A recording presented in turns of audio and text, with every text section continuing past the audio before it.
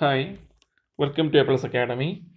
നമ്മൾ കഴിഞ്ഞ തവണ അല്ലേ ഫിസിക്സിലെ ലാസ്റ്റ് നോക്കിയിരുന്ന ടോപ്പിക്കായിരുന്നു സെൽഫ് ഇൻഡക്ഷൻ അല്ലേ. ഓക്കെ, അപ്പോൾ എന്തായിരുന്നു സെൽഫ് ഇൻഡക്ഷൻ? നമ്മൾ ഡയഗ്രാമൊക്കെ വരച്ചിരുന്നു അല്ലേ. അപ്പോൾ ഒന്നുകൂടി പറയാം. ഇവിടെ എന്താണ് നിങ്ങൾ നോക്കുമ്പോൾ അല്ലേ, നമ്മൾ നോക്കുന്ന സമയത്ത് ഇവിടെ ഡി സി കൊടുത്തിട്ടുണ്ട്, പിന്നെന്ത് സോളിനോയിഡിൻ്റെ അകത്ത് ഒരു സോഫ്റ്റ് അയൺ കോർ അല്ലേ, പച്ചിരുമ്പ് കോർ. അതുപോലെ ഇവിടെ കൊടുത്തിട്ടുള്ളത് എ സി ആണ് അല്ലേ. പിന്നെ ഇവിടെ 3 വോൾട്ട് ബൾബ് ഡി സി കൊടുത്തിട്ടുള്ള ഡി സി സപ്ലൈ ചെയ്തിട്ടുള്ള ആ ഒരു സർക്യൂട്ടിലും 3 വാട്ട് പവർ ഉള്ള ബൾബാണ്. ഇവിടെയും എന്താണ് 3 വാട്ട് പവർ ഉള്ള ബൾബാണ് അല്ലേ. അപ്പം ഇങ്ങനെ കൊടുക്കുന്ന സമയത്ത് അവർ കുറച്ച് ചോദ്യങ്ങളൊക്കെ ചോദിച്ചിട്ടുണ്ടായിരുന്നു. ഒന്നാമത്തെ ചോദ്യം, ഏത് സർക്യൂട്ടിലാണ് സോളിനോയിഡിന് ചുറ്റും കാന്തിക മണ്ഡലം ഉണ്ടായത്? അതായത് മാഗ്നറ്റിക് ഫീൽഡ് ഏത് സോളിനോയിഡിന് ചുറ്റുമാണ് ഉണ്ടായത്? 2 സോളിനോയിഡിന് ചുറ്റും എന്തുണ്ടാവും? മാഗ്നറ്റിക് ഫീൽഡ് ഉണ്ടാവും. നമ്മൾ ഇലക്ട്രോ മാഗ്നറ്റ് പഠിച്ചിരുന്നു, വൈദ്യുത കാന്തം പഠിച്ചിരുന്നു അല്ലേ, നമ്മൾ സെക്കൻഡ് ചാപ്റ്ററിൽ പഠിച്ചിരുന്നു. അപ്പോൾ നമ്മൾ എങ്ങനെ പഠിച്ചത്? സോളിനോയിഡ് എടുത്തിട്ട് ആ സോളിനോയിഡിലൂടെ കറണ്ട് പാസ് ചെയ്യുകയാണെങ്കിൽ എന്താവും? ഇലക്ട്രോ മാഗ്നറ്റ് ആയിട്ട് മാറും, അഥവാ അതിന് ചുറ്റും എന്തുണ്ടാവും? കാന്തിക മണ്ഡലം ഉണ്ടാകും അല്ലേ. അപ്പോൾ ഇവിടെ എന്താണ്, ഈ 2 സോളിനോയിഡിന് ചുറ്റും എന്തുണ്ടാവും? ഒരു മാഗ്നറ്റിക് ഫീൽഡ് അഥവാ കാന്തിക മണ്ഡലം ഉണ്ട്. കുഴപ്പമൊന്നുമില്ല. ഓക്കെ, ഇനി സെക്കൻഡ് ക്വസ്റ്റ്യൻ എന്താണ്? ഏത് സർക്യൂട്ടിലാണ് സോളിനോയിഡിന് ചുറ്റും മാറുന്ന കാന്തിക മണ്ഡലം ഉണ്ടായത്? വാരി ചെയ്യുന്ന മാഗ്നറ്റിക് ഫീൽഡ് എവിടെയാണ് ഉണ്ടായത് എന്നാണ് ചോദ്യം. In which circuit is A varying magnetic field developed around the solenoid? Okay ആണല്ലോ. അപ്പോൾ എവിടെയാണ് മാറിക്കൊണ്ടിരിക്കുന്ന കാന്തിക മണ്ഡലം ഉണ്ടായത്? എവിടെയാണ്? യെസ്, ബി എന്ന് പറയുന്ന സർക്യൂട്ടിലാണ്. അതിന് കാരണം എന്താണ്? യെസ്, ഈ എ സി സോഴ്സ് ആണ്. അപ്പോൾ നോക്കി വെക്കുക, ഈ പിക്ചർ നോക്കി വെക്കുക, എ സി എങ്ങനെയാണ് റെപ്രസെന്റ് ചെയ്യുന്നത് നോക്കി വെക്കുക. കാരണം എക്സാമുകൾക്ക് അങ്ങനെ കൃത്യമായിട്ട് ഇവിടെ എ സി കൊടുത്തിരിക്കുന്നു എന്നൊന്നും പറയില്ല. ഒരു പിക്ചറിൽ നിന്ന് നമ്മൾ എന്ത് ചെയ്യണം? ഐഡന്റിഫൈ ചെയ്യണം അവിടെ എ സി ആണ് എന്നുള്ളത്. Okay, if so in which circuit is A continuous E M F induced? Continuous ആയിട്ടൊരു ഇ എം എഫ് ഏത് സർക്യൂട്ടിലാണ് ഇൻഡ്യൂസ് ആയിക്കൊണ്ടിരിക്കുന്നത്? ഇവിടെ ഇൻഡ്യൂസ് ആവും, പക്ഷെ അത് ഓൺ ആക്കുകയും ഓഫ് ആക്കുകയും ചെയ്യുന്ന സമയത്ത് മാത്രമേ ഡി സി സർക്യൂട്ടിൽ ഉണ്ടാവുള്ളൂ. അതുകൊണ്ട് നമുക്ക് എന്തില്ല, പ്രത്യേകിച്ച് ഉപകാരമൊന്നുമില്ല. പക്ഷെ എ സിയിലാണ് എന്ത് ചെയ്യുന്നത്? കണ്ടിന്യൂസ് ആയിട്ട് ഒരു ഇ എം എഫ് എവിടെ ഉണ്ടാവും? യെസ്, ഇവിടെ തന്നെ ഉണ്ടാവും. എവിടെ? ഈ ഒരു സോളിനോയിഡിൽ തന്നെ ഇ എം എഫ് ഉണ്ടാകും. സെൽഫായിട്ട് എന്ത് ചെയ്യും? ഇ എം എഫ് ഇൻഡ്യൂസ് ആവും. സെൽഫായിട്ട് ഇ എം എഫ് ഇൻഡ്യൂസ് ആവുന്നത് കൊണ്ട് നമ്മൾ അതിനെ എന്ത് വിളിക്കുന്നു? സെൽഫ് ഇൻഡക്ഷൻ എന്ന് വിളിക്കുന്നു. ഓക്കെ ആണല്ലോ. ഇപ്പൊ സോളിനോയിഡ് അകത്ത് സോഫ്റ്റ് അയൺ കോർ. ഓക്കെ, ഇനി അവർ പറയാണ്, എന്താണ് അതിന് ഡെഫിനിഷൻ പറയാണ്. അവർ പറയാണ്, the change in magnetic flux due to the flow of an A C in A solenoid. Okay, the change in magnetic flux due to the flow of an AC in a solenoid will generate a back EMF. അതാണ് point. Will generate a back EMF in the same solenoid in a direction opposite to that applied to it.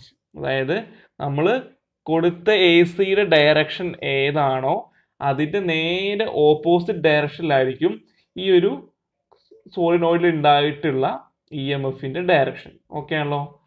അപ്പൊ ആ ഒരു ഫിനോമിനന് പറയുന്ന പേരാണെന്ത്? Self induction.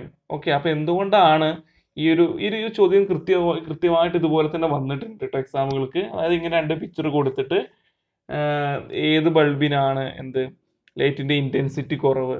3 what ബൾബാണ്, 2 സപ്ലൈയും 6 volt ആണ്. ഒന്ന് D C ആണ്, മറ്റേത് A C ആണെന്നേ ഉള്ളൂ അല്ലേ. അപ്പൊ ഏത് ബൾബിനാണ് ലൈറ്റിന് ഇന്റൻസിറ്റി കുറവ് ചോദിച്ചാൽ നമുക്ക് എന്ത് എഴുതാൻ പറ്റും? യെസ്, ബി സർക്യൂട്ടിലെ ലൈറ്റിനാണ് ഇന്റൻസിറ്റി കുറവ്. അതിന് കാരണം എന്താണ്? സെൽഫ് ഇൻഡക്ഷൻ മൂലം എന്തുണ്ടാവുന്നുണ്ട്? ബാക്ക് ഇ എം എഫ് ഉണ്ടാവുന്നുണ്ട് എന്നുള്ളതല്ലേ. യെസ്, അപ്പൊ അതൊക്കെ മനസ്സിലാക്കി വെക്കുക. അപ്പം സെൽഫ് ഇൻഡക്ഷൻ എന്താണെന്ന് പിക്ചറും കാര്യങ്ങളും വരച്ച് അതിന്റെ ഡെഫിനിഷൻ എഴുതാൻ കഴിഞ്ഞ ക്ലാസ്സിൽ പറഞ്ഞിരുന്നു അല്ലേ. ഒരു സോളിനോയിഡിൽ വൈദ്യുതി പ്രവഹിക്കുമ്പോൾ ഉണ്ടാകുന്ന ഫ്ലക്സ് വ്യതിയാനം അല്ലെങ്കിൽ ഫ്ലക്സ് ഡിഫറൻസ് എവിടെ ഉണ്ടാവും? അവിടെ ആരുണ്ടാവും? ഇ എം എഫ് ഉണ്ടാവും. ഓക്കെ, അതേ ചാലകത്തിൽ ഒരു വൈദ്യുത പ്രവാഹത്തെ എതിർക്കുന്ന ദിശയിൽ ഒരു ഇ എം എഫ് അഥവാ ബാക്ക് ഇ എം എഫ് ഉണ്ടാകുന്നു. ഈ പ്രതിഭാസമാണ് സെൽഫ് ഇൻഡക്ഷൻ. ഓക്കെ ആണല്ലോ. അപ്പൊ അടുത്ത നമ്മുടെ ടോപ്പിക്കാണ് ഇൻഡക്ടർ. എന്താണ്? ഇൻഡക്ടർ. സെൽഫ് ഇൻഡക്ഷൻ അടിസ്ഥാനമാക്കി പ്രവർത്തിക്കുന്ന ഒരു ഉപകരണമാണെന്ത്? ഇൻഡക്ടറുകൾ. ഓക്കെ, അപ്പോൾ ഈ ഇൻഡക്ടർ എന്താന്ന് പറയാണ്, സർപ്പിളാകൃതിയിൽ, അതായത് ഹെലിക്കൽ ഷേപ്പ്, ചുറ്റിയെടുത്തിട്ടുള്ള ഷേപ്പിൽ, ഓക്കെ, ചുറ്റിയെടുത്ത കവചിത ചാലകമാണ് ഇൻഡക്ടർ. എന്ന കവചിതം എന്ന് പറഞ്ഞാൽ ഇൻസുലേറ്റ് ചെയ്തിട്ടുള്ള, ഇപ്പം നമ്മളെ വീടുകളിലൊക്കെ ഉപയോഗിക്കുന്ന വയറുകൾ കണ്ടിട്ടുണ്ടാവില്ലേ? സ്വിച്ച് ബോർഡ് അഴിക്കുമ്പോൾ ചുമന്നതും പച്ചയായിട്ടുള്ള വയറുകൾ നിങ്ങൾ കാണുന്നില്ലേ അല്ലേ? അപ്പം അതൊക്കെ എന്താണ്, അതിന് നമ്മൾ പറയുന്ന പേരാണ് ഇൻസുലേറ്റഡ് വയർ. പുറമെ ഒരു കോട്ടിങ് വരുന്നത്, അങ്ങനെയുള്ള വയറുകൾക്ക് പറയുന്ന പേരാണ് എന്ത്? ഇൻസുലേറ്റഡ്. ഓക്കെ, അപ്പോൾ എന്താണ് an inductor is an insulated copper wire wound in a helical shape. Okay, ചുറ്റിയെടുത്തിട്ടുള്ള round ഷേപ്പിൽ ചുറ്റിയെടുത്തിട്ടുള്ള ഇൻസുലേറ്റ് ചെയ്യപ്പെട്ടിട്ടുള്ള കോപ്പർ വയേഴ്സ് ആണ് എന്ത്? ഇൻഡക്ടറുകൾ. അപ്പൊ എന്താ ഇൻഡക്ടർ ഒരു വിശദമായിട്ട് പറയാണ് ആ ബോക്സിൽ. Inductor R coils. കോയിൽസ് എന്താണ്? ചുറ്റിയെടുത്തിട്ടുള്ള ആ ഒരു ഫോമിൽ നമ്മൾ വിളിക്കുന്ന പേരാണ് coils. Inductors R coils used to oppose the change in electric current in a circuit. They are used to reduce current in a circuit to the desired value without loss of power. അതാണ് important point. അതായത് പവറിൽ change ഇല്ലാതെ, without loss of power, power കുറയൊന്നും ചെയ്യാതെ എന്ത് ചെയ്യുന്നു? കറന്റിനെ എന്ത് ചെയ്യുന്നു? റെഡ്യൂസ് ചെയ്യുന്നു. They are used to reduce current in A circuit to the desired value, നമ്മൾ നിശ്ചയിച്ചിട്ടുള്ള വാല്യൂയിലേക്ക് കുറയ്ക്കുന്നു. വിത്തൗട്ട് ലോസ് ഓഫ് പവർ, പവറിൽ യാതൊരുവിധ ചേഞ്ചും ഇല്ലാതെ. ഓക്കെ ആണല്ലോ? അപ്പം അതാണ് ഇൻഡക്ടറുകൾ. അപ്പം അതൊക്കെ മനസ്സിലാക്കി വെക്കുക. ഇൻഡക്ടറിന് ഹെഡിങ് കൊടുത്തിട്ട് ഡെഫിനിഷൻ എഴുതി വെക്കുക കേട്ടോ. ഒരു സർക്യൂട്ടിലെ വൈദ്യുത പ്രവാഹത്തിലുണ്ടാകുന്ന മാറ്റങ്ങളെ എതിർക്കുന്ന കമ്പി ചുരുളുകളാണ് ഇൻഡക്ടറുകൾ. എ സി സർക്യൂട്ടിൽ പവർ നഷ്ടം കൂടാതെ, എന്താണ് പവർ നഷ്ടം കൂടാതെ, അതാണ് ഇമ്പോർട്ടൻ്റ്. പവർ നഷ്ടം കൂടാതെ വൈദ്യുത പ്രവാഹം ആവശ്യാനുസരണം കുറയ്ക്കുന്നതിനാണ് ഇൻഡക്ടറുകൾ ഉപയോഗിക്കുന്നത്. ഓക്കെ ആണല്ലോ? അത് മനസ്സിലാക്കുക. പിന്നെ ഇൻഡക്ടറിന്റെ പിക്ചർ അവിടെ കൊടുത്തിട്ടുണ്ട്. പ്രതീകം, സിമ്പിൾ എന്താണ് ഇൻഡക്ടറിന്റെ? യെസ്, ഒരു പക്ഷെ ഇങ്ങനെയുള്ള ഒരു പ്രതീകം തന്നു കഴിഞ്ഞിട്ട് ഇത് എന്താണ് സംഗതി, എന്താണ് സാധനം എന്നൊക്കെ എക്സാമിന് ചോദിക്കും, ഒരു മാർക്കിനൊക്കെ. അപ്പൊ ഇതെന്താണ് സംഗതി? പ്രതീകം എന്തിനാണ്? ഇൻഡക്ടറിന്. അപ്പൊ ഇത് ഇങ്ങനെ ഒരു പിക്ചർ കണ്ടു കഴിഞ്ഞാൽ എന്ത് മനസ്സിലാക്കാം? അത് ഇൻഡക്ടർ ആണെന്ന് മനസ്സിലാക്കാം. ഇനി ഡിഫറെന്റ് ടൈപ്സ് ഓഫ് ഇൻഡക്ടേഴ്സ്, ഇതൊക്കെ എന്താണ്? നിങ്ങളൊരു സ്വിച്ച് ഒരു എന്തെങ്കിലും ഇലക്ട്രോണിക് ഡിവൈസ് അഴിച്ചു നോക്കുകയാണെങ്കിൽ ആ ഡിവൈസിനുള്ളിൽ എന്തുണ്ടാവും? ഇതുപോലെ ഡിവൈസസ് കാണാം. അതെന്താ സംഗതി? എന്താ? ഇൻഡക്ടറുകളാണ്. നിങ്ങൾക്ക് കാണണം ഭയങ്കര ആഗ്രഹം ഉണ്ട് എന്നുണ്ടെങ്കിൽ വീട്ടിൽ ടി വിയോ അങ്ങനെ എന്തെങ്കിലും ഉണ്ടെങ്കിൽ അഴിച്ചു നോക്കുക. അതിനുള്ളിൽ എന്തുണ്ടാവും? ഇങ്ങനെ ഒരു സാധനം ഉണ്ടാകും. ഓക്കെ, അപ്പോൾ കുറച്ച് ചോദ്യങ്ങളോട് കൊടുത്തിട്ടുണ്ട്. ഒരു 3ഓളം ചോദ്യങ്ങൾ ഇൻഡക്ടറിനെ കുറിച്ച് നമുക്ക് മനസ്സിലായിട്ടുണ്ടോ എന്നറിയാൻ വേണ്ടി, ചെക്ക് ചെയ്യാൻ വേണ്ടി അത് ഒരു ചോദ്യം കൊടുത്തിട്ട്. First question, inductors are widely used in A C circuit. അതായത് ഇൻഡക്ടേഴ്സ് ധാരാളമായിട്ട് എ സി സർക്യൂട്ടുകൾ ഉപയോഗിക്കുന്നു. കാരണം എന്താണ്? To control and decrease current without power loss. എന്താണ്? കറന്റിനെ എന്ത് ചെയ്യാണ്? നിയന്ത്രിക്കാനും അതുപോലെ കുറയ്ക്കാനും വേണ്ടിയാണ്. പവർ നഷ്ടമില്ലാതെ കറന്റിനെ കുറയ്ക്കാനും നിയന്ത്രിക്കാനും വേണ്ടിയാണ് ഇൻഡക്ടേഴ്സ് അവിടെ യൂസ് ചെയ്യുന്നത്, എ സി സർക്യൂട്ടുകളിൽ യൂസ് ചെയ്യുന്നത്. അപ്പോൾ ഈ ചോദ്യം എഴുതുക, അതിൻ്റെ ഉത്തരം എഴുതുക. ഓക്കെ, ഈ ചോദ്യം എന്താണ്? If resistors are used instead of inductors what will be the disadvantage? അതായത് ഇൻഡക്ടേഴ്സിന് പകരം റെസിസ്റ്റർ യൂസ് ചെയ്യുകയാണെങ്കിൽ എന്താ സംഭവിക്കുക? റെസിസ്റ്ററിന് പ്രത്യേകത ഉണ്ട്. ഇൻഡക്ടർ ആണ് എന്ത്? പവർ ലോസ് ഇല്ലാതെ എന്ത് ചെയ്യുന്നത്? കറന്റിനെ ഡിക്രീസ് ചെയ്യുന്നത്. പക്ഷെ റെസിസ്റ്റർ അങ്ങനെയല്ല. റെസിസ്റ്റർ എന്ത് ചെയ്യുന്നത് വെച്ച് കഴിഞ്ഞാൽ അതിനെ ഒരു ഹീറ്റിന്റെ രൂപത്തിൽ പവർ ലോസ് ഉണ്ടാക്കും. Okay, electric energy lost in the form of heat. എന്താണ്? ഇലക്ട്രിക് എനർജി എന്ത് ചെയ്യുന്നു?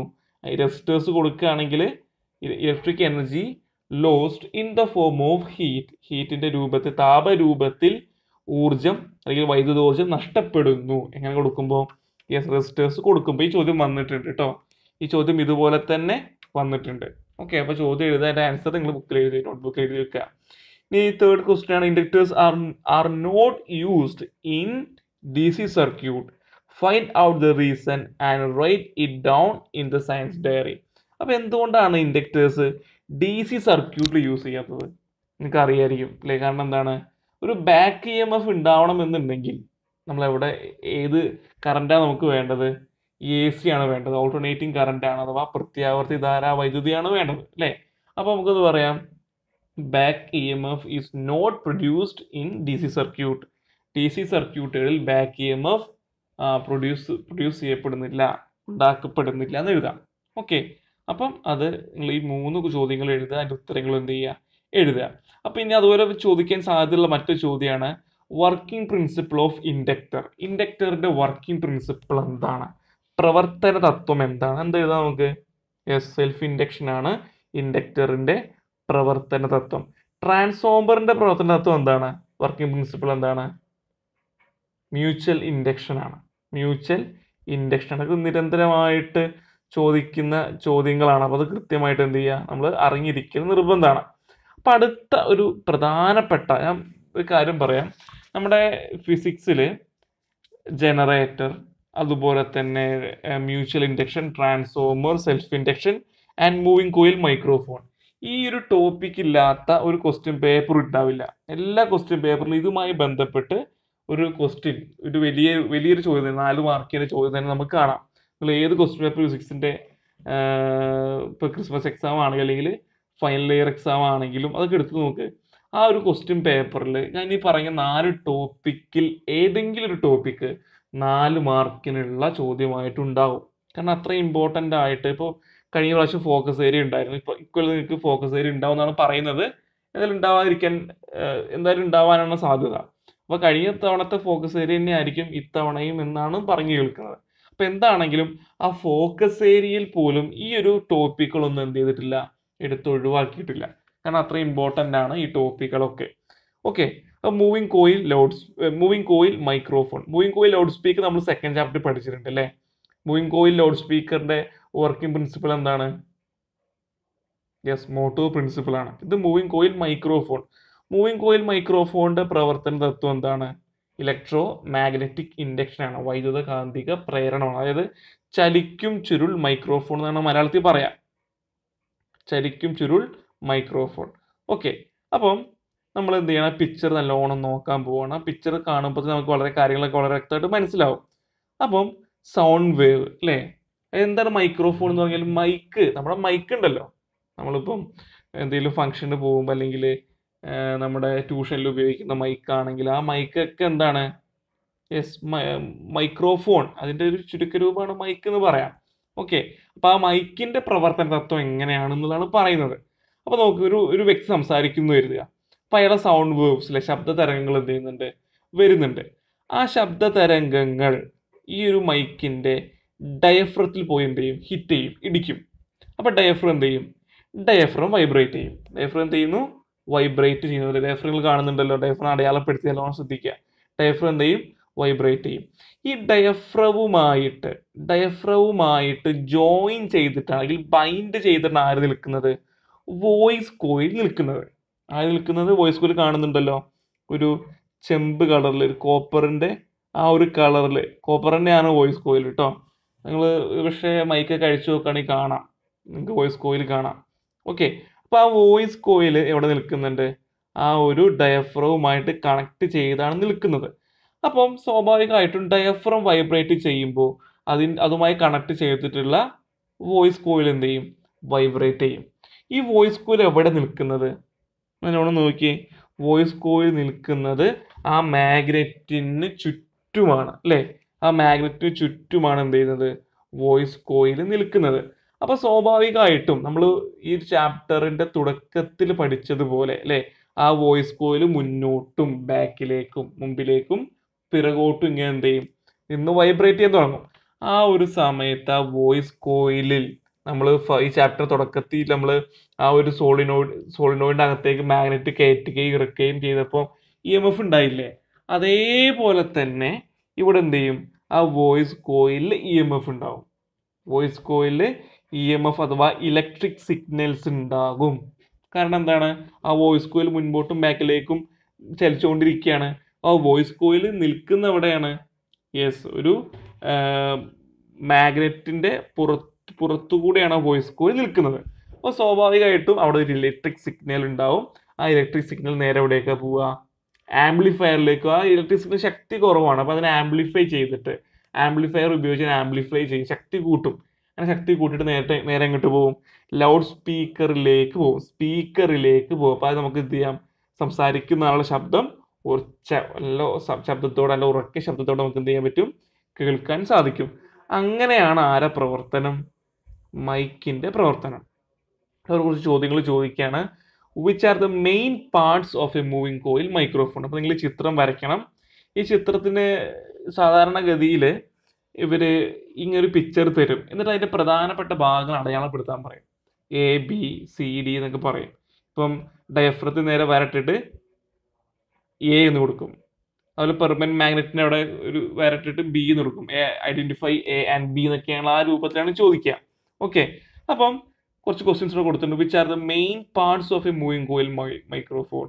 മെയിൻ പാർട്സ് ഏതൊക്കെയാണ്? Permanent magnet, diaphragm, voice coil. ഇതാണ് 3 പ്രധാനപ്പെട്ട ഭാഗങ്ങൾ. Which is moving part in it? ഏതാണ് moving part?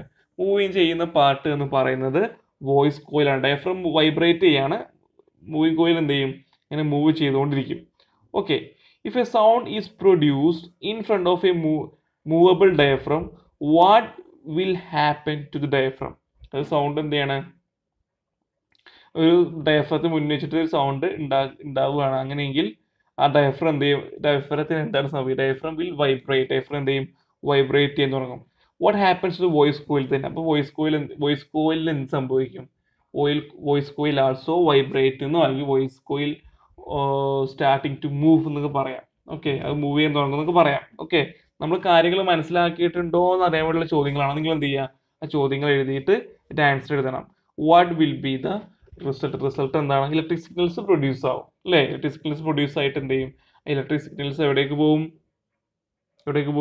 Yes, electric signals നമ്മുടെ ആംപ്ലിഫയറിലേക്ക് പോവും, പിന്നെ അത് ലൗഡ് സ്പീക്കറിലേക്ക് പോകും. അപ്പോൾ അത് കൃത്യമായിട്ട് the working of moving coil microphone എന്ന് ടോപ്പിക്കിൽ കൊടുത്തിട്ടുണ്ട്. അവിടെ പറയാണ് the voice coil is situated in A magnetic field. Voice coil എന്താണ്? ഒരു മാഗ്നറ്റിക് ഫീൽഡിന്റെ ഉള്ളിലാണ് നിൽക്കുന്നത് അല്ലേ? പിക്ചർ നോക്ക് അല്ലേ? മാഗ്നറ്റിക് ഫീൽഡിനുള്ളിൽ നിൽക്കുന്ന വോയിസ് കോയിൽ. യെസ് ആണ്. The diaphragm connected to the voice coil. Diaphragm എന്താണ്? വോയിസ് കോയിലുമായിട്ട് കണക്റ്റഡ് ആണ്.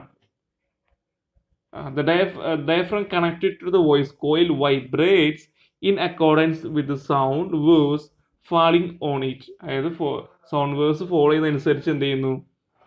ആ ഡയഫ്രം വൈബ്രേറ്റ് ചെയ്യാണ്. As A result electric signals corresponding to the sound wave are generated in the voice coil. Electric signals എന്ത് ചെയ്യുന്നുണ്ട്? അതനുസരിച്ചുള്ള electric signals voice കോയിലിൽ generate ആവുന്നു. In the microphone mechanical energy is converted to electrical energy. Yes, very good point ആണ്. നമുക്ക് ഇപ്പോൾ ആവശ്യമുള്ള അറിഞ്ഞിരിക്കേണ്ട ഒരു പോയിന്റ് ആണ്, നിരന്തരമായിട്ട് ചോദിക്കുന്ന ഒരു പോയിന്റ്. അതായത് എന്താണ് മൂവിങ് കോയിൽ മൈക്രോഫോണിലെ ഊർജ്ജമാറ്റം അഥവാ എനർജി ചേഞ്ച്? എന്താണ് കൊടുത്തിട്ടുണ്ട്? എന്താണ്? Mechanical energy is converted to electrical energy. യാന്ത്രികോർജ്ജം എന്ത് ചെയ്യുന്നു? വൈദ്യുതോർജ്ജമായിട്ട് മാറുകയാണ്. അങ്ങനെ യാന്ത്രികോർജ്ജം എന്ന് പറയാൻ കാരണം എന്താ? സൗണ്ട് എനർജി അല്ലേ ശരിക്കും ഇലക്ട്രിക്കൽ എനർജി ആയിട്ട് മാറുന്നത്. അങ്ങനെ എഴുതാൻ കുഴപ്പമൊന്നുമില്ല കേട്ടോ. മൈക്രോഫോണിലെ എനർജി ചേഞ്ച് ചോദിച്ചു കഴിഞ്ഞാൽ നമുക്ക് എങ്ങനെ എഴുതാം? ഒന്നെങ്കിൽ sound energy converted to electrical energy എന്ന് എഴുതാം. അതല്ലാന്നുണ്ടെങ്കിൽ മെക്കാനിക്കൽ എനർജി യാന്ത്രികോർജ്ജം ഇലക്ട്രിക്കൽ എനർജിയിലേക്ക് കൺവേർട്ട് ആവുന്നു എന്ന് എഴുതാൻ. എന്നാ അങ്ങനെ പറയാൻ കാരണം മെക്കാനിക്കൽ എന്ന് പറഞ്ഞു കഴിഞ്ഞാൽ മൂവബിൾ എന്തെങ്കിലും മൂവ് ചെയ്യുന്ന എന്തെങ്കിലും ഉണ്ടെന്നുണ്ടെങ്കിൽ നമുക്ക് അതിനെന്താ പറയാം? അതൊരു മെക്കാനിക്കലാണ് അല്ലെങ്കിൽ മെക്കാനിക്കൽ എനർജി ആണെന്നും പറയാം. അപ്പോൾ അതുകൊണ്ടാണ് ചെയ്തത് ഇവിടെ ആ രൂപത്തിൽ എഴുതിയിട്ടുള്ളത്. ഓക്കെ ആണോ? അപ്പോൾ mechanical energy converted to electrical energy. Okay, അപ്പോൾ അവർ ആംപ്ലിഫയറിന്റെ കേസ് ഇവിടെ പറയുന്നുണ്ട്. When sound is produce in front of A microphone electric signals in accordance with sound is generated in the coil. The weak signals obtained from the microphone are strengthened by an amplifier. Weak signals ഉണ്ടാവും, അതെന്ത് ചെയ്യുന്നു? Amplifier ഉപയോഗിച്ചിട്ട് strength ചെയ്തിട്ട് എന്ത് ചെയ്യുന്നുണ്ട്? Loud സ്പീക്കറിലേക്ക് വിടുകയാണ്. Okay, അപ്പോൾ ആ കാര്യങ്ങളൊക്കെ ഇവിടെ വളരെ രസകരമായിട്ട് എന്ത് ചെയ്യുന്നുണ്ട്? ഇവിടെ പറയുന്നുണ്ട്. ഓക്കെ, ഇനി നമുക്ക് ആവശ്യമായിട്ടുള്ള ഒരു ഇമ്പോർട്ടൻറ്റ് ടോപ്പിക്കാണ് പവർ ട്രാൻസ്മിഷൻ ആൻഡ് ഡിസ്ട്രിബ്യൂഷൻ. അതായത് വൈദ്യുത വിതരണവും അതുപോലെ തന്നെ അതിൻ്റെ ട്രാൻസ്മിഷനും. ഓക്കെ, വൈദ്യുത പ്രേഷണവും വിതരണവും. ഓക്കെ, വൈദ്യുത പ്രേഷണവും വിതരണവും. അപ്പോൾ അവർ പറയാണ് വൈദ്യുതകാന്തിക പ്രേരണ തത്വം ഉപയോഗപ്പെടുത്തിയാണ് ലോകത്ത് വൻതോതിൽ വൈദ്യുതി ഉൽപ്പാദിപ്പിക്കപ്പെടുന്നത്. അതായത് ഇലക്ട്രോമാഗ്നറ്റിക് ഇൻഡക്ഷൻ എന്ന് പറയുന്ന ആ ഒരു ഫിനോമൻ ഉപയോഗിച്ചുകൊണ്ടാണ് ലോകത്ത് എല്ലായിടത്തും എന്ത് ചെയ്യുന്നത്, ഇലക്ട്രിക്കൽ എനർജി പ്രൊഡ്യൂസ് ചെയ്യുന്നത് അല്ലേ. അപ്പോൾ AC ജനറേറ്ററുകൾ ഉപയോഗിച്ചാണ് വിതരണാവശ്യത്തിനുള്ള വൈദ്യുതി ഉൽപ്പാദിപ്പിക്കുന്നത്. എങ്ങനെയാണ്? AC ജനറേറ്റർ ഉപയോഗിച്ചിട്ടാണ് നമ്മൾ വിതരണം ചെയ്യാനുള്ള വൈദ്യുതി ഉൽപ്പാദിപ്പിക്കുന്നത്. ഇത്തരം ജനറേറ്ററുകൾക്ക് വേണ്ട യാന്ത്രികോർജ്ജം ലഭിക്കുന്നതിനുള്ള മാർഗങ്ങൾ ഏവ. അപ്പോൾ ഈ ജനറേറ്ററുകൾ പ്രവർത്തിക്കണമെന്നുണ്ടെങ്കിൽ അതിന് എനർജി വേണ്ടേ അല്ലേ? അപ്പം അതിന് ആവശ്യമായിട്ടുള്ള മെക്കാനിക്കൽ എനർജി എവിടെ നിന്ന് ലഭിക്കുന്നു? ഈ ഒരു ചോദ്യത്തിന് ഉത്തരം നമ്മൾ അടുത്ത ചാപ്റ്ററിൽ, അടുത്ത ചാപ്റ്റർ അല്ല, 6th ചാപ്റ്ററിൽ പഠിക്കുന്നുണ്ട്. ഓക്കെ, എങ്ങനെയാണ്? 6th ചാപ്റ്ററിൽ നമ്മൾ ഇതൊക്കെ വളരെ വിശദമായിട്ട് പഠിക്കുന്നുണ്ട്. അപ്പോൾ ഇവർ കുറച്ച് കാര്യങ്ങളൊക്കെ പറയുന്നുണ്ട്. അണക്കെട്ടിലെ ജലം, ന്യൂക്ലിയർ എനർജി, ഇതൊക്കെ നമ്മൾ വിൻഡ് എനർജി ഇതൊക്കെ നമ്മൾ ഉപയോഗപ്പെടുത്തുന്നുണ്ട്. ഓക്കെ, അപ്പോൾ water stored in dam, nuclear energy, wind energy, പവനോർജം. Okay, പിന്നെ ന്യൂക്ലിയർ പവർ പ്ലാന്റ്, ഒരുപാട് കാര്യം നമുക്ക് 6th ചാപ്റ്റർ പഠിക്കാനുണ്ട്. എങ്ങനെയൊക്കെയാണ് മെക്കാനിക്കൽ എനർജി, അല്ലെങ്കിൽ എവിടെ നിന്നൊക്കെയാണ് മെക്കാനിക്കൽ എനർജി ജനറേറ്റർക്ക് പ്രവർത്തിക്കാൻ കിട്ടുന്നത് എന്നുള്ള ചോദ്യമാണ്. ഓക്കെ, ഇനി വളരെ ഇമ്പോർട്ടൻ്റ് കാര്യം പറയാണ്. പവർ സ്റ്റേഷൻ ഇപ്പം എന്താണ് പവർ സ്റ്റേഷൻ എന്ന് പറയാൻ പോവാണ് കേട്ടോ.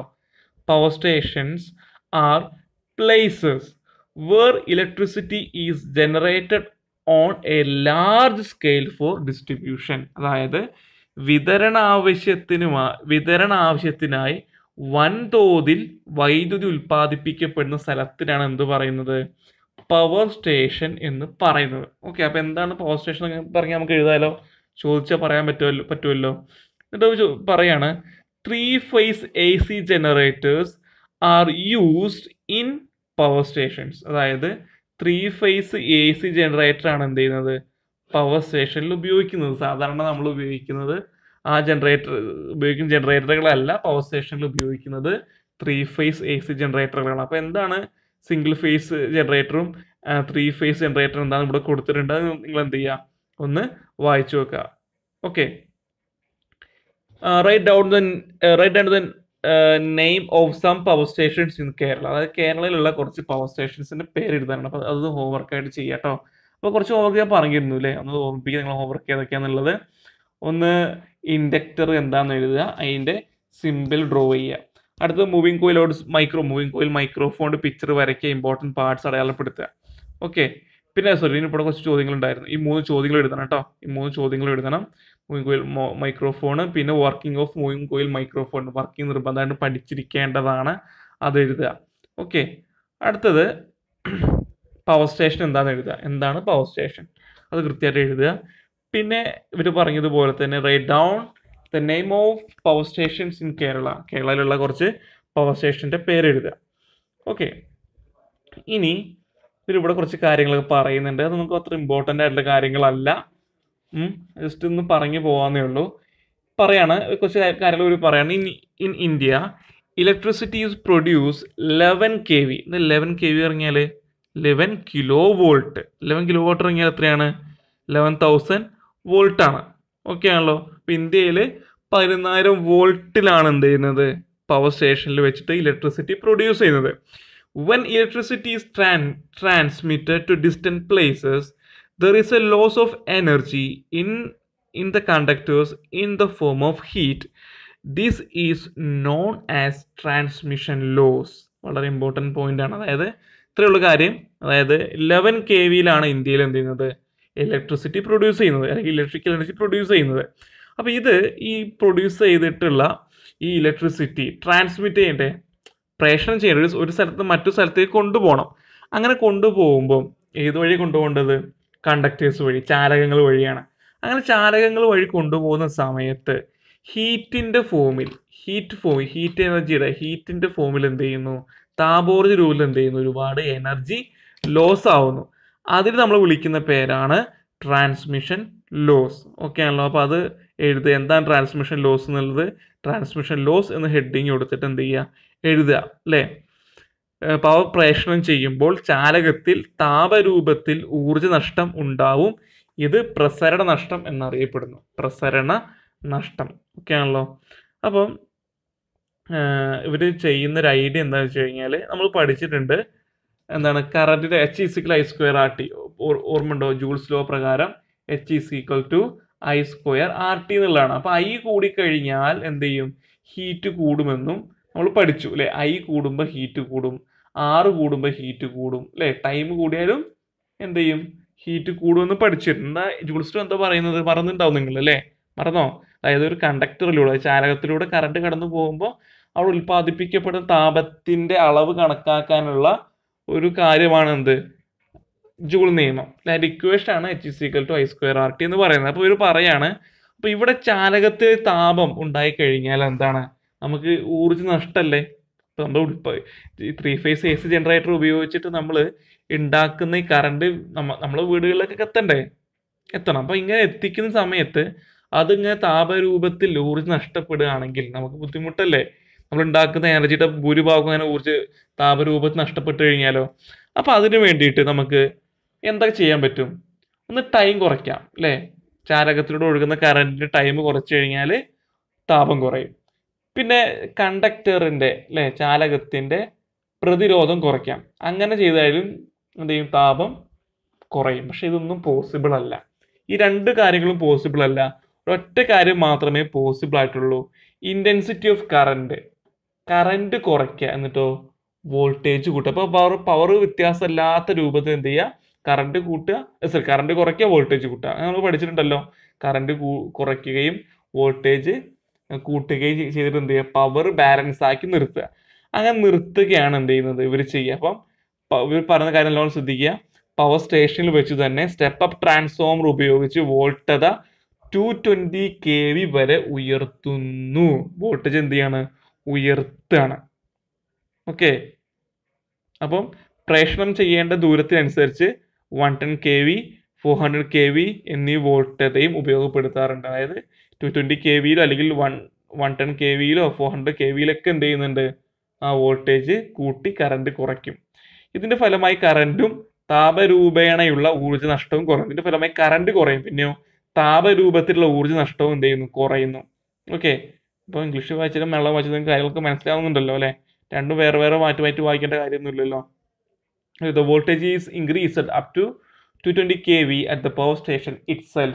Depending on the distance to which the transmission is to be done, different voltage like 110 kV, 400 kV are also made use of. അതായത് എത്ര ഡിസ്റ്റൻസ് ആണ് അനുസരിച്ചാണ് ഈ ഒരു കെവിയിലേക്ക് എന്ത് ചെയ്യുന്നുണ്ട്?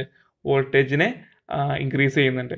As a result, the current and loss of energy in the form of heat decreases. Current decrease ചെയ്യും, പിന്നെ എന്ത് ചെയ്യും? ഊർജ്ജ രൂപത്തിലുള്ള താപനഷ്ടവും എന്ത് ചെയ്യുന്നു? ഇല്ലാതാവുന്നു.